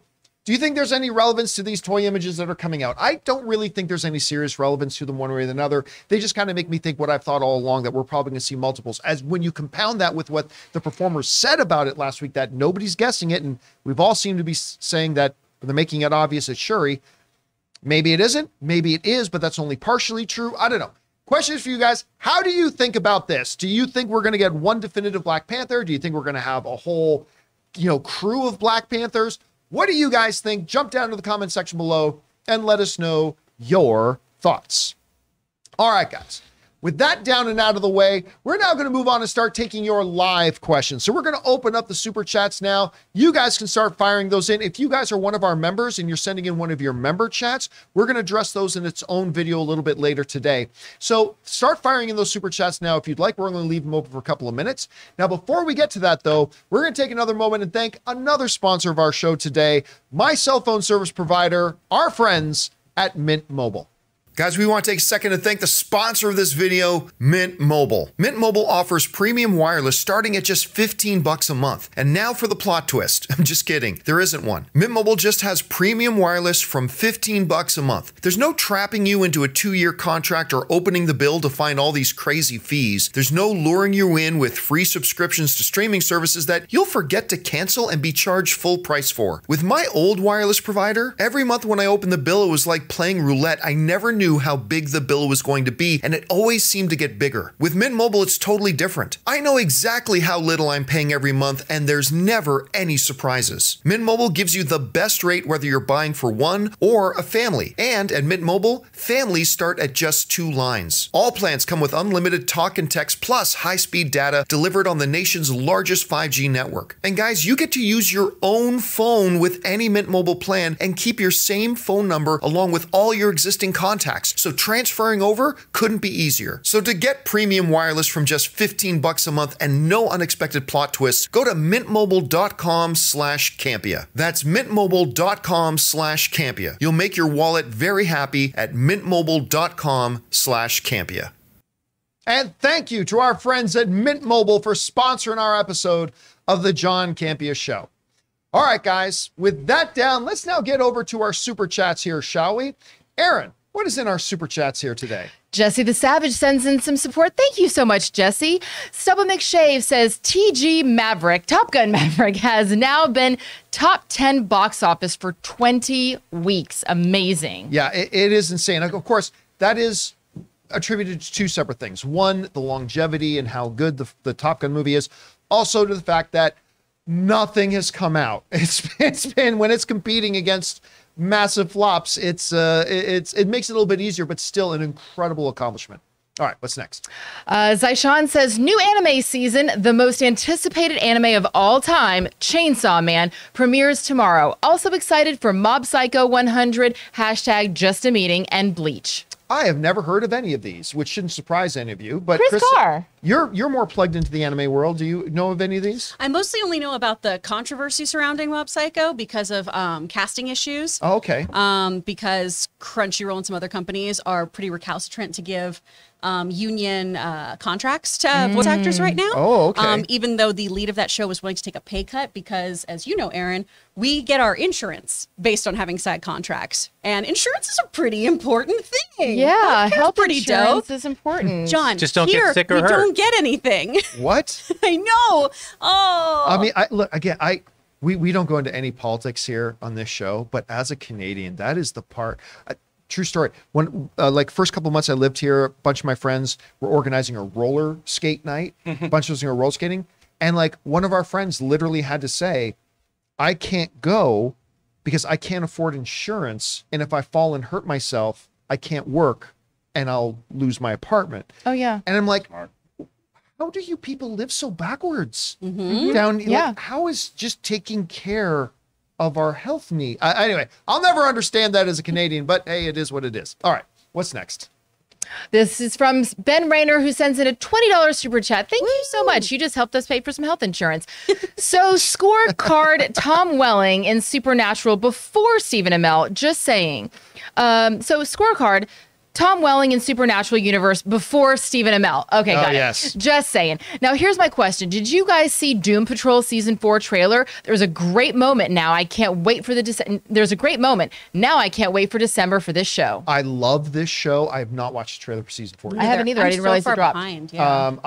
God, I love this show. So it's such a unique, bonkers, out of the box kind of way, but so beautifully done. It's Shakespeare in some wacky kind of veneer. Like I really love it for what it is. And yeah, right. I always thought Stephen Amell should have made an appearance in Supernatural, especially since he's like such close friends with the stars of the show. Yeah. And you really could have crossed over Arrow with Supernatural in a special event. I mean, that could have worked well, but hey, Tom Welling's coming. Let's see how it does. All right. Thanks so much for that, Ben. Appreciate that, man. All right. What's next? This is from Bobby Jackson, who sends in $10. Thank you. I skipped watching any new movies this week and watched The Woman King again. Still loved it. But unfortunately, there were some intermittent sound issues that soured the experience. You know, here's the thing, Bobby. I've said this before. When you consider this, that I'm going to guesstimate somewhere around 20 to 30,000 movie screens across America, playing an average of 3 different screenings a day. So just to round it up, let's say there's 75,000 movie screenings that happen in the United States every day. The fact that such a tiny percentage of them has, when you understand all the moving pieces, sound, video, lighting, all that kind of stuff that goes into making a good presentation, I'm actually shocked it doesn't happen more often. Like of the hundreds and hundreds, thousands of times I've gone to the movie theaters, I can probably count on my 2 hands the amount of times there's been a massive technical issue. It's kind of crazy it doesn't happen more often. Still, when it does, it sucks, and I'm sorry you had that experience, man. All right, what's next? From Sam Fisher, thoughts on the new Wednesday trailer with Fred Armisen as Fester? This trailer made it look filled with teen drama tropes, not well subverted, in my opinion. What? I gotta tell you, I was not thrilled or super excited about a Wednesday show. I was not excited about it at all. That first trailer that came out, I'm like, okay, that looks pretty good. Like with the piranhas in the pool and everything. I'm not gonna lie to you, man. For me, this new trailer upped my excitement. I was very pro on it. I liked it quite a bit. Chris? Hell yeah. How can you not like the addition of Fred Armisen? How did that not get you excited as Uncle Fester? Yeah. Sam, bud. But it all hits in different ways. It's subjective, but this looks great. It looks so fun. Reachy at the end. Come on. Yeah, I think it wasn't about Fred Armisen being in it that was the problem. It was the teen tropes. But I think that this is kind of a fun movie that allows you to have some of those tropes. You know, those tropes exist for a reason sometimes. And when you play into the joke of it and you are firmly in, when the tongue is planted firmly in cheek, that I'm okay with it a little bit. Is it a trope or is it a teenage story too? Like, I don't know, man. Tropes are like any other tool in the filmmaker's tool bag. It can be used well or it can be used badly. If it's used well, then it can work. But let's see. All right, what's next? From Al Renshaw, I am hoping the Super Mario Brothers movie is good so we can get spin-offs of other Smash characters and eventually a Super Smash Brothers movie. Pure nerdgasm. Yeah, you know me. I don't give two squirts of piss about shared cinematic universe. Like, everything's got to be shared cinematic universe. That said, I agree that I really just hope that this movie's good because that trailer, again, we all have some issues with the voice of Mario. Let's see, but it was only just 2 lines. Let's see how that pans out. But overall, the trailer looks so much fun. So pretty. Yeah, I'm really looking forward to seeing this movie. So I'm with you. Fingers crossed it turns out to be good. All right, what's next? This is from William Dwan, who says, how do you guys think history will remember V? If we're talking about like the old, what did they used to call limited series? Miniseries. We're talking about the old miniseries that turned into a series. V with Singer was the lead actor's name. I can't remember his first name. Something Singer. Brian. Was it Brian? No, it was something Singer, and Michael Ironside was in it as well. And it was Freddy Krueger's Robert Englund with his first television appearance as one of the aliens. I don't know that anybody even remembers V. So when you say how will history remember it, I don't think people even. They even did a reboot of the series with Deadpool's. Picard. Yeah. With Picard. And I don't know that anybody that watched it, but I love the original V. Mark Singer. Mark Singer, thank you. I love the original V, but I don't think anybody's going to remember it. All right, what's next? From My Comic Planet says, I got notified that San Diego Comic-Con registration will start this weekend on Saturday morning. Do you plan on getting yours this weekend, John? No. No, I'll either, if I'm going to go to, one of the nice things is that the panel that I do every year, that it gets me 20 passes. So I use that for myself and I'll bring crew and some friends will come as well. So I don't have to do that. So no, I'm going to wait until a little bit later on, but really this early, they're doing the registrations this early for it? I got notified about the professional badge like a month ago. Really? Wow. Yeah. I think that was maybe linking into WonderCon, but still, where I was like, that's maybe, too early. Maybe we should get a John Campea show booth. That'd be okay. We could sit there as everybody walks by because nobody will know who we are, but still, we'll just sit there lonely. Every once in a while, someone will come up and be like, hi, are you guys the John Campea? No. They'll come and say, excuse us, and we'll get all excited. Someone's coming. They go, do you guys validate parking? Do you have a bathroom? That'll be, it's like, oh. Yeah. All right, what's next? Jim One says, I think Amsterdam would have done better 10 years ago. Audiences are now trained to expect these types of movies on streaming like Don't Look Up. I don't agree with that at all. I think like a movie like Smile is something that feels like a straight to streaming kind of thing. I don't think that's it at all. I think it's really came down to they never moved past the first trailer, which is, hey, everybody, we got this movie with all these stars. And that's all they ever did. Like, I could not tell you at all what this movie is about. I have no idea what this movie's about. And I mean, I think with a lot of general audiences, I think Blade Runner 2049, which was a great movie, but that thing flopped because you never bothered to tell the audience what the movie's about. I mean, you don't have to give the audience all the details of the movie. Just tell them what it's about. Yeah. And they didn't do it. And it's just not enough to say, look, everybody, movie stars are in this. That helps, but it's not enough on its own. All right, what's next? Chef Rigo, what's up, buddy? Been a while, no question, just showing love. Oh, thank you, Chef Rigo. Good to hear from you, man. We gotta make another lunch day. Well, you know, my mom is coming to the show on Wednesday with me, and of course, she's coming specifically to see Rob. So maybe we can all go see Chef Rigo. That'd be nice. That might actually be a good call because Chris will actually be here that day. Yay! Maybe Wednesday we'll have to do it. Maybe Okay. all right, what's next? Tom Weisenberg says, Film Fest Ghent has started today in Belgium, and I got my film student pass. Congratulations. Wow. Saw 4 films today, planning to watch about 20 more this week. Oh, nice. Film Very cool. festivals are a lot of fun, especially the smaller film festivals. Because like you're not going to see the next big blockbuster a lot of these smaller festivals, but you get to see an incredible display of art from a lot of wide variety of filmmakers, and you're going there with you meet some very cool people who are into the same things you are. If you get a chance to go to a film festival, I highly recommend you do it. Hope you have a really good time, man. All right, what's next? Andy says, there is a worse looking upcoming TV show, and it's called Gotham Knights. I was going to say that's the other one. Yeah. Also on CW, at least the Winchesters will feature the ultimate thirst trap in Jensen Ackles. Yeah, not a lot, but yeah, that Gotham Knights. Thirst trap. I mean, that might be the worst looking television show in history. Yeah, it's pretty bad. And listen, I haven't seen it. Talk about tropes. Yeah. That one is that the... It might be great. I mean, look, I haven't seen it. Maybe the show will be awesome. Fingers crossed that it will be. I'm just talking about what it looks like. And so far, it looks like the worst television show in history. And another Supernatural alum is in there. The guy who, what's it? Misha Barton. Misha Barton. Or Misha Collins. Misha Collins. Misha Barton is a very different person. The OC, baby. Yes, also an OC alum. Yeah. But But Misha Misha Collins Collins. from Supernatural's in there, so I want it to be good, but yeah, it just looks real bad. All right, I'm surprised the Axis Aslov didn't fall on that one. Yeah. Anyway, Well, all right. there's still time. There's still time. All right, what's next? South Texas Shark says, I went to AMC to rewatch Selena and loved it. What are your thoughts on the movie? God, when did that come out? That was Jennifer Lopez's, launch. Selena? Yeah, Yeah. Wait a Is minute. that back in theaters? was that Or- Jennifer Lopez that was in that? Who played Selena? Yeah. Yeah. It Yeah, was? that Okay. was the thing that made her like a huge star. Yeah, I listen, it's been forever since I've seen it. Did Selena back in movie theaters?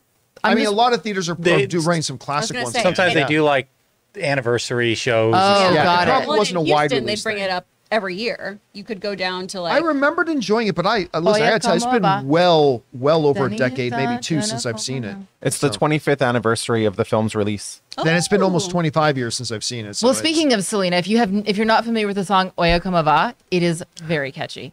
Oya Como. all right, what's next? Josh Becker says, John, did you have a chance to check out the 2 Black Adam themes on the soundtrack? Also, Glass Onion tickets are on sale. I bought at least I reserved my Glass Onion, which of course is Knives Out too. I got my tickets this morning. I'm very excited about that. And no, I was doing my live show over the weekend. I was doing a live stream. Some people wrote and said, hey, they dropped the soundtrack today for Black Panther, or Black Adam, I should say. And I forgot to go around and listen to it. So have any of you guys in here listened to any of the Black Adam soundtrack that came out? Yeah, I haven't heard it myself either, but I'm going to do that a little bit later today. But thanks for reminding me, man, because I totally forgot about it. All right, what's next? BJ sends in a $10 super chat. Thank you, BJ. Who made that Nandor poster you shared last night? Is there a high-res version that we could download or buy? It will look great hanging in our D&D room. Jonathan, go to our community tab, and you'll be able to find it's like the second post from the top in the community tab. So I have no idea who made this. I have no idea. My wife just sent this to me because you guys know I am a massive What We Do in the Shadows fan. I love that show. And my favorite character is Nandor, even though I love every single one of the characters. And you guys, of course, know that I love Andor. Well, somebody made this poster, and it just says Nandor. And of course, Nandor's name is begins. Nandor the Relentless. And at the bottom it says the unrelenting begins. Oh, that's wonderful. I love this. Again, Nandor, I think, is my favorite character in the show. So I have no idea who made it. I really don't. My wife sent it to me. Yeah. FX Network, their Twitter account, they posted a very similar one in high resolution if anyone's interested. Oh, Nice. I wonder if they made it themselves. If they did, it's absolutely brilliant. I just thought it was fan made, but it looks great. All right, what's next? Who is this from? From Raymond Vireta sends in a $10 super chat. Thank you, Raymond. Says, great Picard season 3 New York Comic Con trailer. Excited to see Amanda Plummer, Moriarty That's right. and Lore. Denise Crosby was announced earlier in a tribute to Tasha Yar, or will she be Sayla? It's Star Trek Legion of Doom. Of course, Sela is the Romulan daughter of Tasha Yar. Now we're getting really into it. So yeah. If she's back, that would be pretty cool. Now, Tasha Yar only lasted, I think, a season? If that. A season or two? Yeah. On Star Trek. She was, of course, killed by a black goo monster fairly early on and had sex with Data. Data was her personal sex toy. So that was the character's claim to fame as well. I would love it if they brought her, because then they brought the actress back, because they did. It was a very convoluted thing where time travel happened. Tasha Yar went back in time, hooked up with the Romulan, and now her Romulan daughter is now back, looks just like Tasha. Anyway, if they could bring her back too, I think that would be awesome. All right, what's next? From Jay King, what a heartbreaking episode. Did anyone else get teary-eyed during Viserys' walk to the throne? We were watching Viserys walk to the throne. Our buddy Tommy was over watching with us. He goes, "Will somebody just carry the guy?" It's like, but no, man, Viserys is the man. Stairs, He's like, man. F this, I'm getting there myself. I don't care. And then the only person he does accept help from is his brother. That moment you'll see, no spoilers. Oh God, it's just like such a full circle. And you go, man, how far these brothers have come in such a short period of time. Yeah. It was a great episode, great moment. We'll talk more about it on the after show a little bit later. All right, what's next? Speaking of throwbacks, looks like AMC is also putting out The Lost Boys. Really? I just looked at they're coming soon. That is my all-time favorite vampire movie. That movie made me start puberty. Like, I was like 11 and I was like, what's happening in my body as I watch these vampires? Kiefer Sutherland. The Mummy was that for me. I was like, Mummy? yeah. Brendan and Rachel? Okay. All Come right. on. Hey, Brendan I Fraser know, used but to like be... vampires hanging from the ceiling. I like nice boys, not lost ones. And then like saxophone player. I'm just kidding. I know a movie really means a lot to me when there's even a popular song in it, and forever I just think of that song. So like ever since I saw Lost Boys, whenever I hear "People Are Strange," I don't think of the Doors, I think of Lost Boys. So we actually have the Doors lullaby version on vinyl for Tommy. You played it for me. Yes, and the "People Are Strange," I sing it to Tommy as a good night, okay, people are strange, let's go to bed. And he's like, Mom's weird. All right, what's next? This is from Mike Joyce, who says, we read that already, didn't we? Nope. Oh, this is another one. Same thing. When Mike Joyce says, when Daemon helped Viserys to the Iron Throne, that hit me right in the feels. Yeah, it was so true. Look, they just find subtle ways to tell beautiful story in quick moments in this show. Subtle ways to tell beautiful stories in quick moments. That's one of the things they've done so well in this show, and one of the reasons that I just drool at the mouth to see it every single Sunday. All right, what's next? Levartsov says, what did the women think of Dee Dee and She-Hulk? That's Daredevil. Just quickly. I really enjoyed Daredevil in that episode. I wanted them to hook up so much, and I loved that episode. That was heartbreaking at the end. That was so uncomfortable, and I think it was really, really good. I thought it was the second best episode they've done. Yeah. I still think the first episode is the best one, but I really did like this. This Daredevil one. Have you seen it? I haven't seen it, so thanks for the spoiler. Well, everybody knew it was coming. All right, what's next? Jay Master sends in a $20 super chat. Thank you, Jay. A new She-Hulk promo new She-Hulk promo that Marvel released yesterday, teasing Hulk versus Abomination rematch 2.0 for the finale of She-Hulk. FYI, the owners of Walmart, Rob Walton and Greg Penner, are the owners of the Denver Broncos. I don't know what that has to do with She-Hulk, but okay. It means they're really, really rich. I have not seen the preview for She-Hulk. Again, I knew I was going to tune in for the Daredevil one. I don't really follow She-Hulk anymore. I tapped out on it, but I still watch the episodes because Ann wants to watch them. I have not seen the preview for it, but if we're going to get Hulk v Abomination back, I want to see, do they continue to have Hulk be neutered, or are they going to actually let him truly be Hulk again? I doubt they're going to let him truly be Hulk again, but I'm curious. That's piqued my curiosity. All right, what's next? Trevor sends in a $10 super chat. Thank you, Trevor.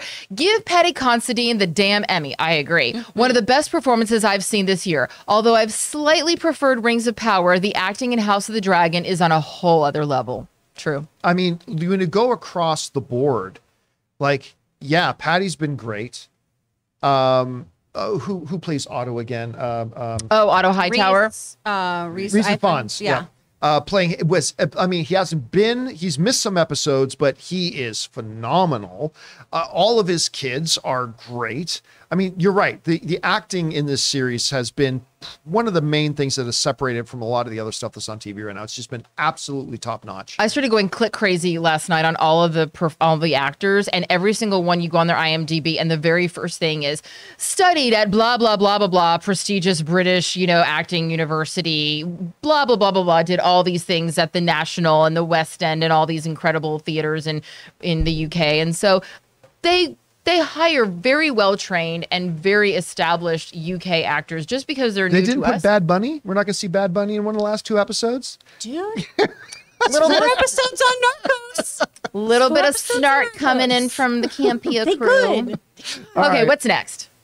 From My Comic Planet, who sends in a $10 super chat, I've noticed lately the YouTube algorithm is heavily favoring YouTube Shorts over other videos in my feed. Have you noticed this trend, and do you plan on doing Shorts? Fuck no. I listen, from day one that I started putting together the YouTube channel over at AMC, I literally got invited over to the YouTube headquarters, and their rep literally sat down with me and told me that our content was too long. And they honestly told me, this is 100% true. This is not hyperbole. They said, like, even these interviews, like, back then I used to still do the celebrity interviews at press junkets that are like 3 minutes long. You're like, what if you took that video, that 3-minute video, and how many questions you ask? I said 3. What do you think about chopping it into 3 individual 1-minute videos? I'm like, you and I are clearly not on the same page, because that's not what we're going to do. Could we get more viewers if we do shorts and all that kind of stuff? Yes. Listen, I know there is a laundry list of things that I know we could do on the channel that would get more views. I know them. I know them by heart, but none of them are the things that I want to do. None of them are the things that I want the channel to be, or what I want the character, the personality, or the identity of the channel to be. Not that there's anything wrong with those other things, not at all. It's just not what I want this show to be. So no, I'm not going to do shorts just because, listen, if YouTube stops promoting 2-hour-long videos and they never promote them again, guess what? Then I'm just shutting down. I'm not going to start making content that I don't want to make just so it'll get views. I've never done that. I never will. So no, but yeah, I have noticed, because listen, if you're YouTube, it makes sense, because you get to put one ad on a 5-minute long video, or you can put one ad on a 25-second video and play 6 of them and get 6 ads played. I get it. I do. I don't hold that against them, but no, we're not going to be doing shorts. I hate them. If I want to watch that kind of content, I'll go on TikTok. But when I go on YouTube and I see I have a new video from one of the channels I follow, and it's a short that chops up something I've already seen, I'm furious. I mean, we already have our own version of shorts here, right? Like, we take the show and we break it down into like 10-minute long individual segments. So you still because have the discussion. That makes sense. Yeah. That works, because it's the individual stories. But will we then do like a 30-second version of that? It's again, nothing against other people who do it, not at all. It's just not what we do, and it's not what I want us to be. Taylor in the chat, who wears short shorts? Not the John Campea show. No. All right, we're wearing culottes. We don't wear pants. Oh, that's true. From William Dwayne says, observation, Amon is Damon with a D at the end. Yeah, he does have a D at the end. Well, and oh my God. Not out the window, though. When you listen to a lot of the old Valerian family names, a lot of their names sound and look like Rhaenyra and Rhaenyra, and like and Aegon and Aemond, and like all their names sound very, very similar. That's why when they named the one kid Joffrey, they're like, that's not a very Valerian sounding name. So yeah, a lot of them is in that. And don't you know that kid's gonna get poisoned in like season 3? Yeah, different kid, but yeah, they're good. Right. All right. That was a Game of Thrones throwback, not a spoiler. Don't worry. Right. What's next? From John Wicked, sends in some love. Thank you so much, John. Oh, thank you so much. And is that it? Wicked. Oh. Jonathan, is that it? We're out. All right, guys. Oh, wow. And that'll do it for today's installment of the John Campea Show. Thank you so much, guys, for being here and making this show part of your day. Big special thank you to all you guys who sent in those super chats. Number 1, because you gave us great fun things to talk about. But number 2, you supported this channel as you did it, and all of us involved with the show. Thank you guys so very much. for your support. Also, guys, give us your feedback. We tried playing a movie password game today. Did you like it? Did you not? Hey, listen, I'm totally cool trying something new. And if you don't like it, we move on from it. So let me know what you thought about the game. And of course, a reminder to our channel members who sent in their channel member chats, we're going to gather those up and address them in their own separate video. We're going to do that with the channel member chats that came in on Friday. And today we're going to ball them up into one and do one video for that. Keep your eyes open for that.